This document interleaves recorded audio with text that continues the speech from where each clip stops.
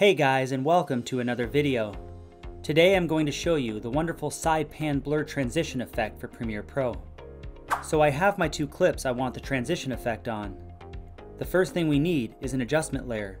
You can create it by going over to the project panel, right-clicking New Item, Adjustment Layer, and drag it above where the two video clips intersect. Starting in the center of the two clips, hold Shift and hit the left arrow key once, and pull the extra layer back to the cursor. Now do the same for the right side. Hold Shift and push right 3 times and drag the extra back. We do this so the first video is 5 frames behind and the second video is 10 frames ahead. Now that our adjustment layer is the correct length, go over to Effects and type in Offset and drag it on top of your adjustment layer. Position your cursor at the beginning of the layer and go over to Shift Center 2 and create a keyframe. Now drag the cursor to the end of the layer and change the value of Shift Center to -960.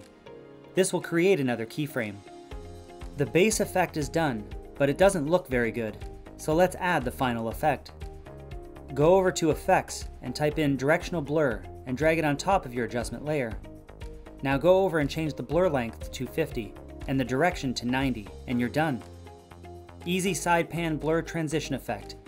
Anyway guys, thanks for watching, see you in the next one.